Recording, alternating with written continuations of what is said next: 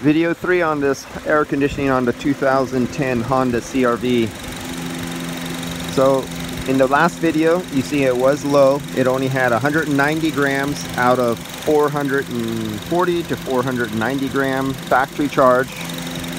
It had nearly 6% air mixed in refrigerant. And I now have it filled. I just wanted to show you what some normal temperatures look like at these ambient conditions right here, because there's people who use rules of thumb and think what a high side and low side pressure should be, where in fact this is what it is right here. 98 on the high side, 25 on the low side. We're varying between 38 degrees and 42 degrees on the duct dash temperature. And let's go inside. I have all the windows open, so I'm loading it as much as I can, and I have it on fresh air, not recycle.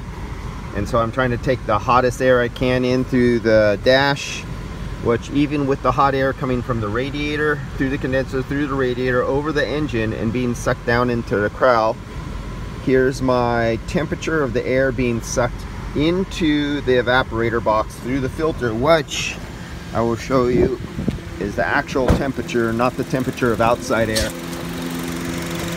If you look right down there, I open this up and I have the tip of the air probe way down in there, right on top of the air box, right where the filter takes in the mixed air. So it gets the complete air temperature mix of all this hot air coming over here, getting sucked in, but it also gets the cold air mix from here, the cold air from the air, and the mixture of this like 100-degree air plus the cold air out here for this morning comes out to 65 degrees going over the dash.